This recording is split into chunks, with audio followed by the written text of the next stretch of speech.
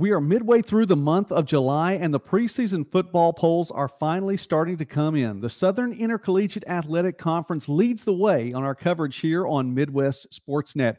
At the top of the preseason poll in 2023, the Benedict Tigers. Benedict won its first ever SAIC championship in 2022. The Tigers went 10-0 during the regular season and rolled Tuskegee in the championship game before falling in the first round of the Division II football playoffs. Benedict at the top of the preseason poll, followed by Albany State. The Rams were at the top of the SAIC in 2021 and would like to get back there in 2023. Albany State at number 2, Tuskegee in at number 3 after winning the East last year. Speaking of divisions, the SAIC will abandon the divisional format for 2023.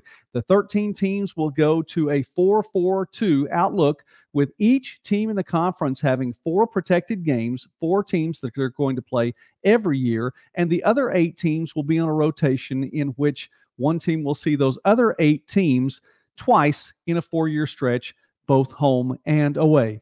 The rest of the SAIC preseason poll looks like this, with Fort Valley State in at number 4, Savannah State at number 5, and Lane at number 6.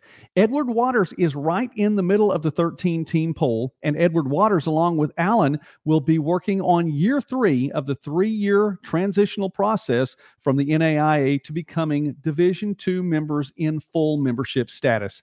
Miles at number 8, Central State at 9, and Clark, Atlanta rounding out the top 10, followed by Allen, Kentucky State, and Morehouse.